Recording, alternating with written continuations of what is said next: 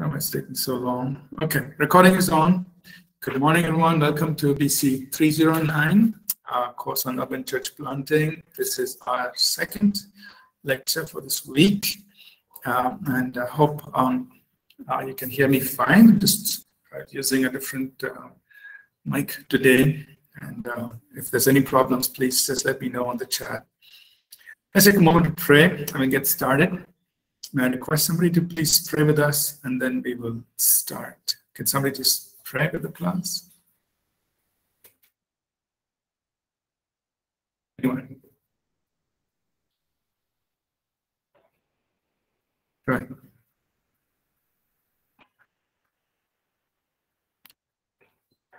Right, Abraham, would you like to pray?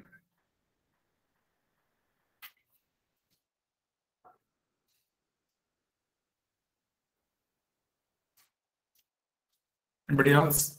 Pastor, please, can you hear me? Go ahead, go ahead. Yeah, we can hear you. Go ahead. Okay. Please, let's pray. Precious Father, we thank you this morning. Father, we are grateful for the opportunity you've given us to hear your word and to know more of you. Father, we commit today's meeting onto your hands. That, Father, by the time we are done today, Father, we will understand the principles of church planting. That not only are we going to have the skills to plant churches, but we are going to do that which pleases you, that which brings you glory, and that which brings you honor. Father, we thank you for our hearts and minds are open to receive your word, that every word that will come from our pastor will minister grace unto us, that the grace will be abundant for us to step out and do what is necessary and what is pleasing to you. We thank you. In Jesus' name we have prayed. Amen. Amen. Amen. Thank you. Okay, welcome everybody. So before we move forward here, I hope you had some time to just think about practical things. We were talking yesterday. Any questions, any thoughts that came up after the class that you want to ask before we get into the new thoughts today? Anybody has any questions? Okay, let's go to where we paused yesterday. We'll pick up from there and move ahead. I'm just going to share the PDF with us. So we're talking about the practical aspects that go into pioneering a local church.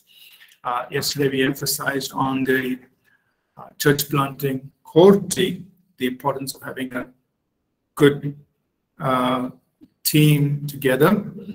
We talked about preparing from a distance, what can be done, from if you're away, if you're in a different location from the place where you want to plant the church, you can actually take some time to prepare from a distance.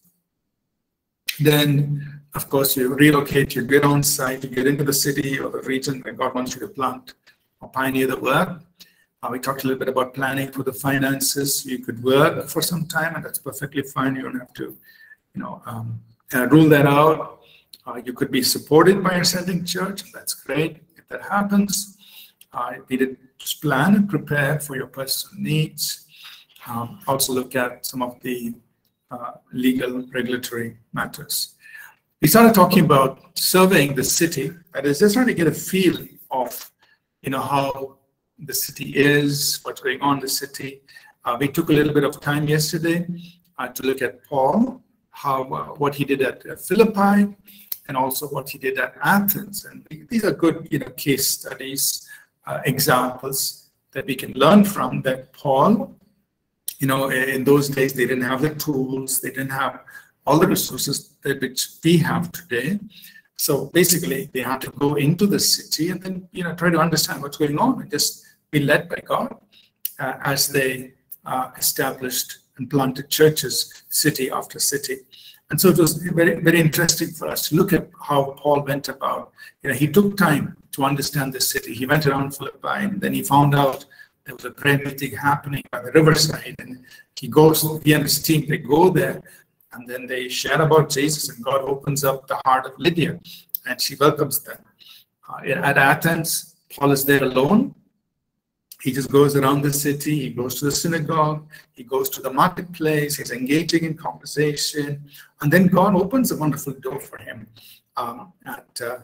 to stand before the Areopagus, the leaders, you can say, the intellectual leaders of Athens, and Paul speaks to them about Jesus. And he uses, his observations as part of his communication. So we had a little bit of discussion on that yesterday. And then some people in the Areopagus also come to Christ.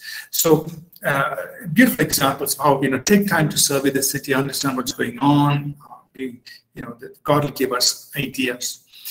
The next thing, of course, we want to do is to select the launch area. You see, a city is huge, typically, right? It's a vast area, and there are possibly millions of people in the city. And so you need to think about, where do you want to start the church? Where do you want to plant the church, or the Christian ministry that you're doing? Where do you want to do it? And these are just some pointers. Of course, each one of us have to be led by God. But here are some practical things you can think about as you're praying. You want to identify the area in which you're going to do the church plant. And sometimes you may know even before you come into the city, because if you're doing a survey of the city, you will know that, okay, this is the area where, the people I want to reach are. And that would be an easy way to locate where you're going to start the church. Sometimes God will direct you specifically to go to that place and start the work. And so from your launch area, of course, you're going to reach the whole city. You're not going to exclude anybody. People are always welcome, and they can come to the work from anywhere. Or sometimes you may have multiple congregations, and that's also fine.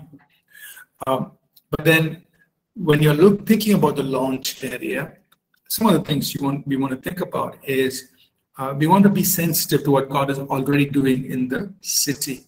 So don't do something that would adversely affect other churches.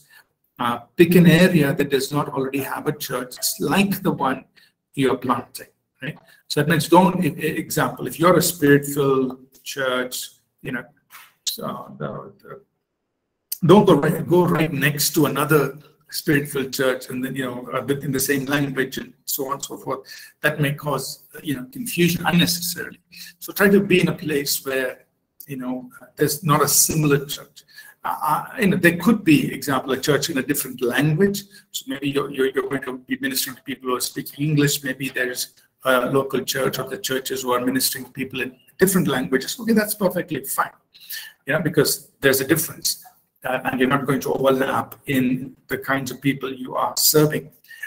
But try to be in a place where you're not interfering with the work that another church is already doing.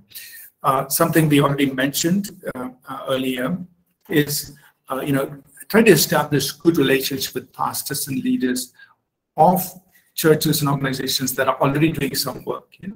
Be friends with them. Of course, you can't be friends to everybody, but whomever you can go, let them know that you come there not to compete with them or take away from what God has already been doing.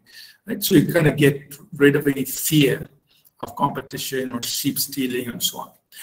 One of the things that we did from early on is that in our services, we make a simple statement like, when we welcome new people and say, okay, is anybody with us for the first time? So some people might identify themselves. Then we always, we've been doing this from the early days. We always say, if you are already part of a church in our city that teaches the word of God, we encourage you to remain faithful there. But if you're looking for a home church, then please come back, visit us, and see if this is where God wants you to be planted. So that way you're making it clear that people need to be faithful to their own, local congregations, unless, they're looking for a church. Maybe they're new to the city, they're just moved into the city, or maybe they've had to relocate within the city, so they have to leave their local church to find another church. So they have some valid reasons and so on. But otherwise, you're encouraging people to stay faithful. And so a simple thing like that is encouraging people to remain faithful to their own congregations, but also it kind of, when other pastors know that you're doing that, they also feel comfortable that, you're not there to just take people away from other churches and so on. So, the launch area is a place where you are close to your target audience. So you want to launch, you want to start off your work in a place where your target audience, the main people that you're trying to reach, can find it accessible. They have easy access to it. Right? So, example, if you are, if your target audience is, young, say college students. This is an example. You're starting a ministry that is going to serve mainly college students. Of course, you want to be somewhere close to where these college students are available. So they should know that you're there, and they should have easy access. So if you go and start a church way, way far away, where the college students cannot come, they don't have access, they can't drive there, or they can't take transportation there, then you may have a genuine call of God, but you're positioned yourself in a very difficult place, and that's difficult for the college students to access, or for even you to reach them. So that's why we're selecting the launch area. We have to do it very carefully. Put yourself as close as possible to the people you're trying to reach. It should be accessible. Now, we know that in today's cities, people have access to transportation, public transportation, and so on and so forth. So many parts of the city are quite well connected. But think also about time, how much time people will be spending coming and going, because that's part of their personal equation. They're thinking, how much time will it take for me to go to my place where I'm going to meet with others and fellowship with others. So select your launch area carefully, and then understand what's going on around your launch area. How far are you from schools and colleges and other places of interest that you would be, where you could evangelize, where you could meet new people. So understand the area around it, because then you will begin to plan out your strategies based on that. Okay. Number 10 is the preparation phase. So chapter 10. So here, what you want to do is you want to prepare for the launch. That means before you start your church services, you want to get yourself ready to do that. Now, there is no set time for how long this pre-launch period should be. Some people take 3 months, some people take 6 months, some people even take 2 years that I'm aware of. Now, that's okay. It's entirely up to you. But what I would encourage is start as soon as possible. Don't delay, because the longer you delay, you could get distracted, you could become discouraged, you could, sometimes give up on the vision entirely. So keep this preparation phase meaningful, purposeful, and only for as long as it really is helping you prepare to launch. So what would you do during the preparation phase? So the core team, the core team needs to meet regularly. So you're getting together for times of prayer, times of worship. You're getting yourself organized. You're also becoming familiar with the city. So that's what happens during the pre-launch phase. The team is spending time understanding and also beginning to spiritually pray and becoming strong together, praying for the people, praying for people around in the launch area where you're going to start. So that's what you're doing. And you may engage in one-on-one evangelism. That means you haven't launched yet, but people are beginning to know that you're there because you're meeting with them, you're talking to them. And so you're getting together a few people to join with you in your pre-launch meeting. So it may be a prayer meeting inside a house or a worship service in somebody's house. So that's your pre-launch meeting. You haven't launched out in your Sunday service officially yet, but in a pre-launch meeting, you might be inviting some people that you're connecting with, getting them to come. You're also spending a lot of time in worship, prayer, and intercession during this time. So you're doing the spiritual side of the church plant. You're beginning to pray over that region, that part of the city. You're beginning to pray maybe for individuals, individual families that you've started to meet. So you're engaging mainly in worship, prayer, and intercession during the pre-launch session. You're getting yourself ready to get started. Part of this, like I mentioned earlier, is you know your primary target audience. That means you are, as a church, you're going to focus on these kinds of people. So, for example, at APC, our focus is English-speaking professionals, right? So that's kind of where we are focused on. So our services are in English. We are ministering to an urban crowd, and we are ministering to urban professionals, which could be young professionals as well as young married professionals.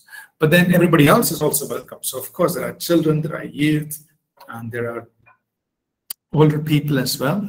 But the core, that's the main target audience. So a lot of what you do will be in that direction towards them, right? That's your primary target audience. So you understand your target audience, understand their needs. During your pre-launch phase, you're observing them in the city and saying, hey, these are the main needs here. You're connecting with them. For example, when you look at Jesus, he sent his 12 disciples, and then during his earthly ministry, he said, you focus on the Jewish people. Why? Why did he tell them to do that? There was a purpose of God in it, that when he came in his earthly ministry, he was focused on the lost sheep of the house of Israel. That was the focus. After that, the gospel would then go to the ends of the earth, right? But during that 3 or 3.5 year period, he was focused on the lost sheep of the house of Israel. You also find, for example, Paul, the apostle, he was called to the Gentiles, whereas Peter was called to the Jews. So again, you see a focus in what they're called to do. That doesn't mean Paul never ministered to the Jews, or that never meant Peter never ministered to the Gentiles. Of course they did. But God's primary assignment was towards those kinds of people. So, God will give you certain primary people to target. Understand that that's the people you would be able to relate to very easily. But of course, everybody else is welcome, and God will use you beyond that as well. Okay. Another thing you're doing in this preparation phase, during your pre-launch phase, is you're identifying people whom God has already prepared. So as you're taking time to just get to know the city, you'll find that God is connecting you with certain people in the city, right? And we see this also in Matthew 10, when Jesus sent out his 12 apostles, 12 disciples. He said, in whichever city you enter, find out who is worthy. That means who welcomes you in. And then let your peace come upon that house. Right? So that means there are certain people who feel like God has prepared their hearts. Say, hey, please come in, tell us more. And they're very open to you. Yeah? So you connect with them. Let your peace come upon them. But if there are people who reject you, okay, just move on. So go where you're welcomed. We saw the example of Lydia and a prayer group in Philippi. God had opened her heart. And so Paul knew that this was a way for them to minister in Philippi. But you also need to discern and avoid people with wrong motives and intentions, right? Sometimes people may come alongside, they may pretend they're for you, but their motive or their intent is something else. Maybe they want money or some other motivation. So be careful of that. Avoid those kinds of people. Identify your launch location, which we mentioned, where you're going to start your services. So maybe it's a commercial space that you're able to rent, maybe it's a school hall you're able to rent, or maybe a a seminar hall somewhere, maybe it's a banquet hall in a hotel, where, that location where you're going to start. And just make sure some basic things. It's easily accessible, it's clean, there's enough parking, if you need it, you can start in a home and then later move to a hall. And that's how we did it. We started off in our home, the living room of a home, and then we moved out. If you're going to rent a place, make sure that you tell them, look, this is going to be used for a church, put a proper rental agreement in place, and make sure that you're not going to be a problem to neighbors. Right? So wherever you go, because there's going to be worship, there's going to be music, it shouldn't be a problem to neighbors. So these are just some basic things you think about your launch location.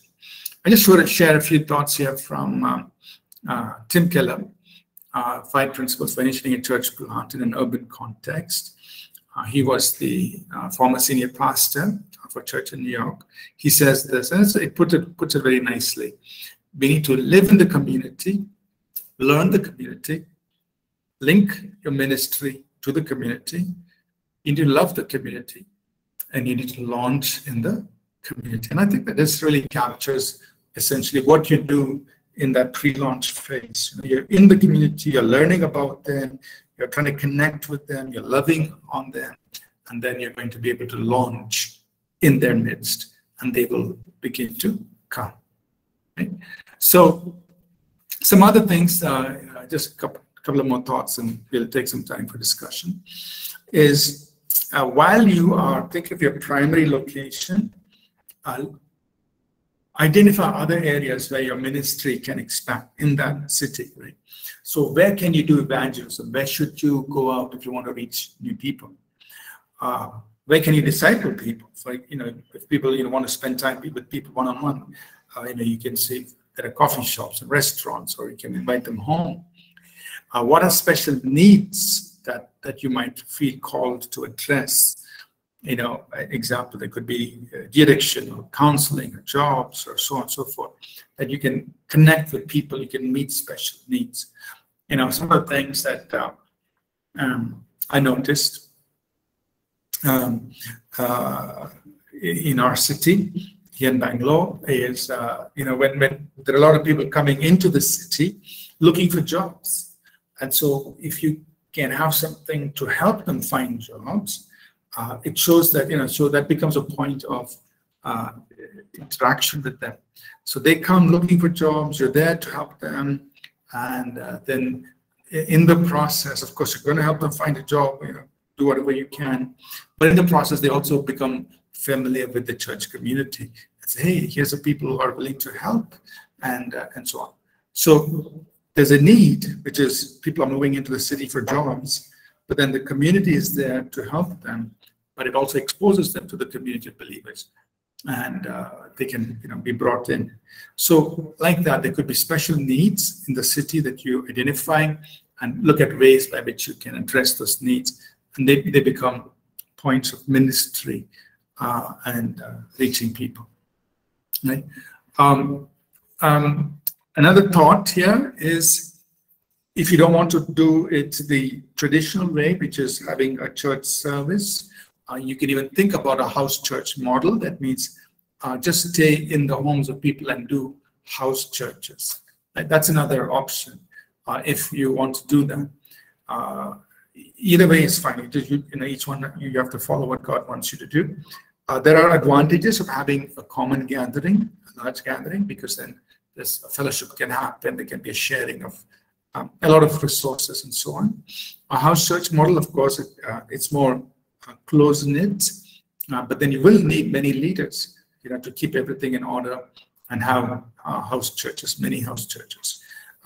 The way you want to do it, you have to do what the Lord leads you to do. But I just put it in here so that you know that this is also an option. It doesn't always have to be, a big church hall or setting. Okay, I'm going to pause here to see if there are any questions. Everybody is with me. Any questions here so far?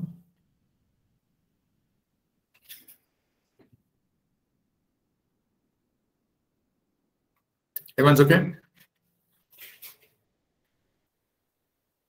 All right.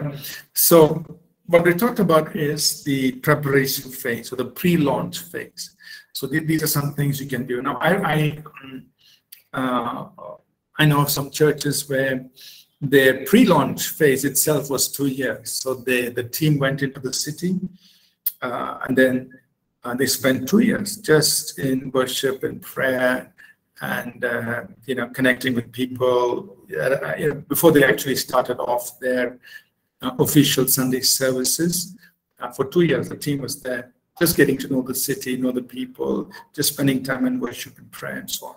So some people do it like that, and I wouldn't say it has to be 2 years of preparation or pre-launch. No, sometimes it could just be 1 month. You go in there, you know exactly where you're going to start, you get everything ready, and you get started. I would encourage an early start so that you don't, waste too much time, or you could get distracted. Right? So go in there, get settled, understand the community, understand the people, find the area where you want to start. You know your target audience, get a good place that is accessible, and then, of course, you're going to spend time in prayer, intercession, worship, and then get the work started. Right? So how do you get the work started? What do you do? How do you launch? So that's the next chapter. So what do you do? The launch. So you launch only once. Hopefully you're not going to, you don't have to relaunch. But there are many ways you can go about launching a church plant. You could do a simple, quiet thing. Just open up the place and say, the people you've invited, you just say, come on, we're just moving here. So you're just basically moving from the house to a hall. So it could be a simple and a quiet launch of the church plant. Or you could have something big. You could have a special event that is well promoted, is highly visible. Maybe you do a music concert, maybe you do a gospel meeting, a healing service, something big that attracts crowds, that attracts people. So some people may do it that way. Some people may just do a quiet church plant launch. Now, either way is fine, right? You can have a series of special meetings. So you could say, okay, for the next 3 to 5 days, we're having special meetings. So your launch itself it starts off with a series of meetings. There could be many other ways to launch. First church service, keep it very simple. So people are coming in, they want to get a feel of what is the service all about. So your first church service is the time you can set expectations. What can people expect if they are coming here? Share your vision. What is this church all about? Now keep everything focused on Jesus. I remember in our very first church service, that was when we started our People's Church, I told them, so our vision is to be, made the same vision statement, to be salt and light in our city, to be a voice to the nation and to the nations. So that was from the very first service. There were just about 12 people, basically our own family and a couple of friends. To them, I said, no, our vision is to be salt and light in our city, be a voice to our nation and to the nation. So from the very beginning, the vision was we are going to impact our nation. We are going to impact the nations. Right? So we started off like that. The vision was very clear that our goal is beyond just ourselves. Right? We even talked about the ministries we would like to start and so on. So your first church service, you're bringing out a vision. People should feel like they can be a part of this journey and they can grow. They can grow spiritually. They can also be connected to what is going to come. So that first church service is very important. You should think about it and do it carefully. Very important is that you should have a plan for follow-up. That means when people come, at the very basic level, they should feel welcomed. You welcome them in, and you interact with them, and in a very non-threatening way, you take their name and number or contact information so that you can call them back. and reach out to them and invite them back if they have, if they're interested, of course. See if they have any specific needs, or connect them to a small group where they can meet with other people. So there's got to be this follow-up plan, and that follow-up plan should be happening every service. So whenever new people come, you try to get their information, and then you follow up with them, you invite them back. Now, some people may come out of curiosity. They don't have an intent to keep coming back. So then that's okay, that's fine. They just wanted to see what's happening. But there are some people who are looking for a church, or they're looking for what you are going to do. So you need to be able to connect back to them, welcome them back, and connect them to what you're doing. So this follow-up plan must be very important. Otherwise, you're putting all the effort into launching. You're inviting people, but then you don't know how to follow up with them. You don't know how to invite them back if you don't have their contact information. Right? So, but do that in a very nice way. They shouldn't feel threatened, or they shouldn't feel that all you want is their contact information. Right? So do it in a very nice way, and in a way that they are comfortable, make them feel welcome, and reach out to them. Okay. So, any questions here so far? Everyone's with me? Okay. Just simple things. So, okay. So let's get into the next chapter, which is strategies for. I'll just introduce this chapter. We'll continue it next week. Strategies for urban evangelism. So now that you've launched, you've got started, we need to think of ways by which we can continue to reach out into the city, to the communities around us, right? So we need strategies. We need to think about ways. How are we going to reach people? Right? So when you're thinking about strategies, there's got to be some guiding principles. We want to keep our methods wholesome. That means it's got to be spirit-led. The Holy Spirit's got to lead us. But we also want to be legal and ethical. That means don't do something that's illegal or unethical. Don't infringe into spaces that you're not supposed to be going. Keep our whole approach wholesome. Right? People should not look at the way we are evangelizing and point fingers at us and say, look, we are doing something wrong. Right? So keep this in mind. Be spirit-led, be legal, be ethical. Right? We need to step into people's world. That means we need to go where they are. How can we enter their world? Right? How can we go before them and give them an invitation, or even let them know that what we are offering to them? Right? So we need to think of those ways. How can we go before people? Also, when we are thinking about strategies for evangelism, we need to be culturally sensitive and culturally relevant. That means work within the cultural context. Right? So what may work in one place may not be necessarily suitable for a different place. So think about the culture, the way people will understand what you're doing. Right? Because some actions could be misinterpreted incorrectly or wrongly. So being sensitive to that culture, especially if you're working cross-culturally or if you're coming in from a different culture, be sensitive to the way people would relate. Right? So keep these things in mind as we are thinking about strategies. So we're going to read one passage of scripture, and then we'll just discuss a question, and then we'll wrap up for today. Let's turn in our Bibles, please, to 1 Corinthians chapter 9. And we will read about what the Apostle Paul says about how he went about his apostolic ministry.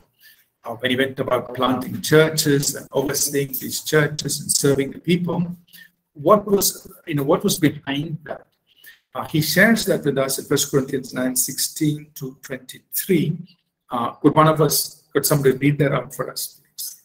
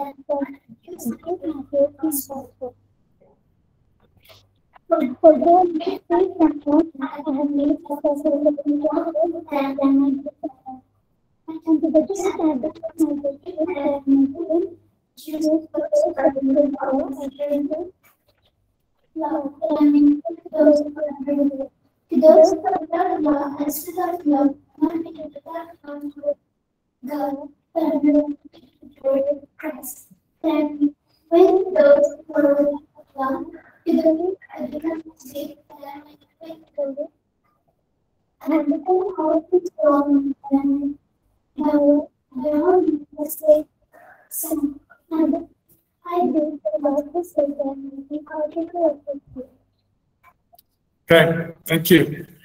All right, so let's look at what the Apostle Paul is saying here about how he was preaching the gospel. Right? Verse 19, he says, "Though I am free, I made myself a servant to all." So that was his situation. He's free, but he's choosing, verse 19, to move into a different status, so to speak, in order to bring the gospel to people. And then he says, "To the Jews, I became like a Jew. To those who are under the law, as under the law." Verse 21, "Those who are outside the law, I became as outside the law, but not without the law of God." Verse 22, "To the weak, I became like a weak." End of verse 22, "I have become all things to all men, that I might by all means save some." What Paul is essentially saying is he got into people's worlds, right? To the Jew, he became like that. To the weak, he became like that. To those outside the law, he became like that.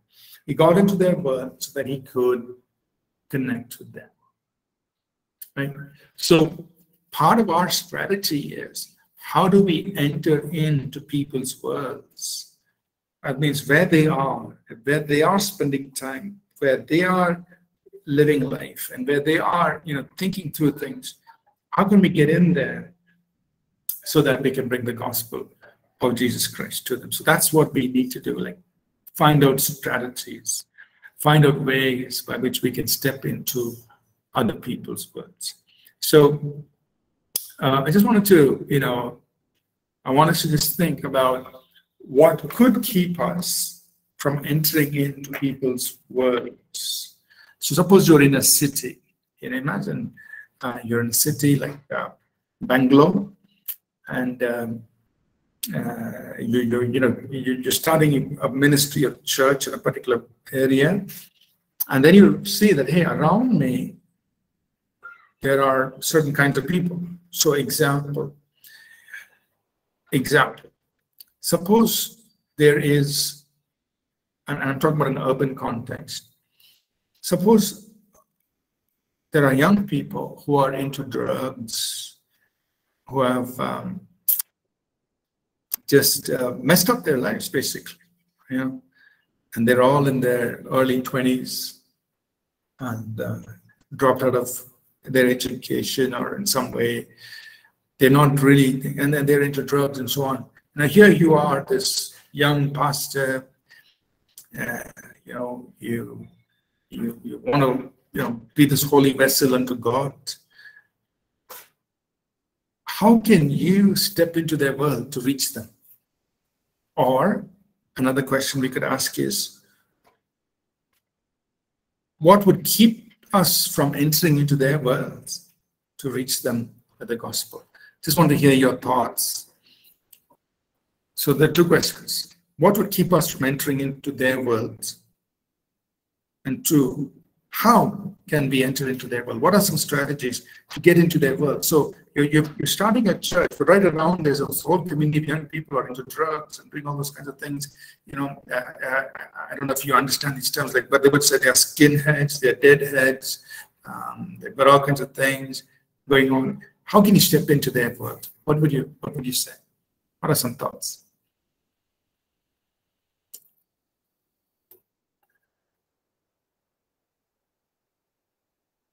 How would we reach them?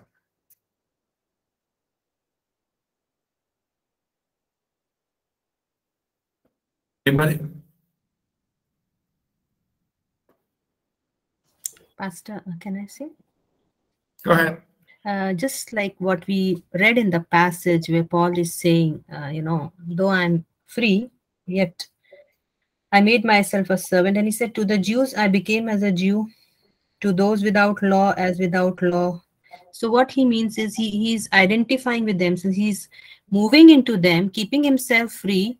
He is not feeling bound, but that he is becoming a part of them, rooted in his identity in Christ, in order to be touching these lives. We cannot just, you know, keep ourselves separate from them completely, thinking that we are not part of them. They are you know, not the people who can impact us negatively or something, but knowing ourselves, who we are in Christ, and being rooted in the word and truth of God, we can touch these lives impactfully for a time. If we need to befriend them, if we want to be part of them, spending time with them, organizing some kind of personal meetings with them, what we've learned in lifestyle evangelism in our first year, like you can call them for a coffee, have a word with them, or, you know, be in touch with them on phone calls and find out what's going in their lives, and try to start a conversation, find out how we can be impacting them by the word that God has given in the power of the gospel that God has given us. So that is what came to my mind. Thank you so much. Right. Thank you. So, you know, we need to be able to step into this world. So, you know, around you, there's a community. So I remember when I was living in Cleveland, Ohio, I was a student there for some time. And right where I was living, there was an area called Coventry. And there was a big cafe there. And I would say, basically, that whole area was full of these kinds of people. They would all wear these black jackets. They would have all these chains hanging. They would be pierced in so many places, all these things here. Most of them had their, you know, head shaven, and all these piercings, tattoos everywhere, always wearing black all the time. And that place was filled with these people. And a lot of them were all onto drugs and so on and so forth. You know, so it's a real thing. You know, you're seeing this whole community of young people whose lives are like this. Now, how do we reach them? So we need to be able to, I was saying, like, you know, we need to go in there and be their friend. And I see these comments in the chat, you know, we don't go there to condemn them.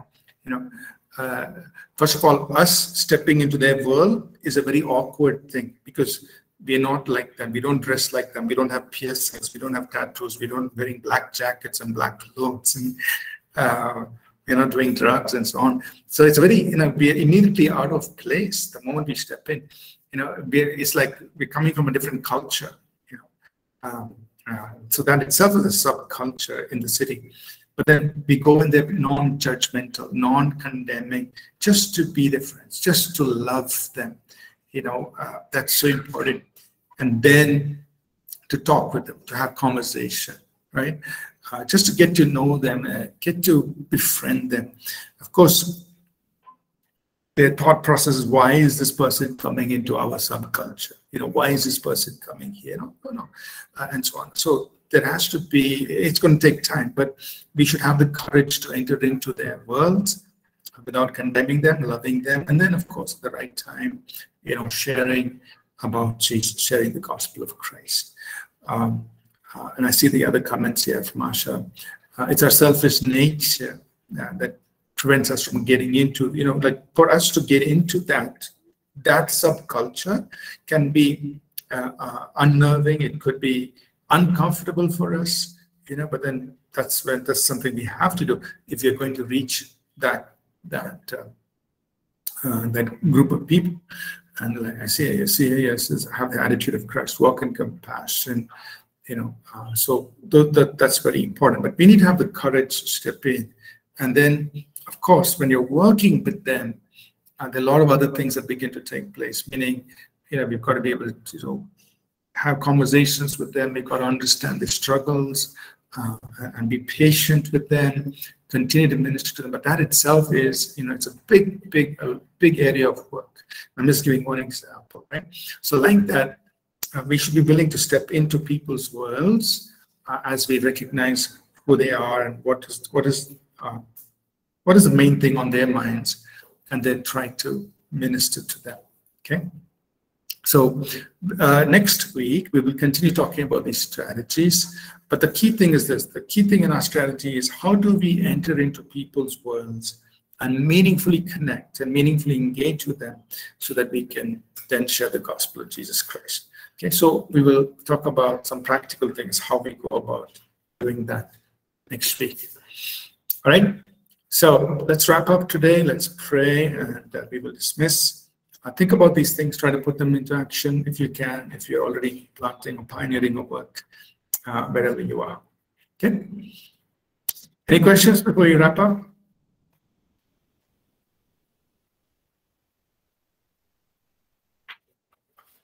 Okay, let's pray. Can I request somebody to pray? Then we will dismiss, please.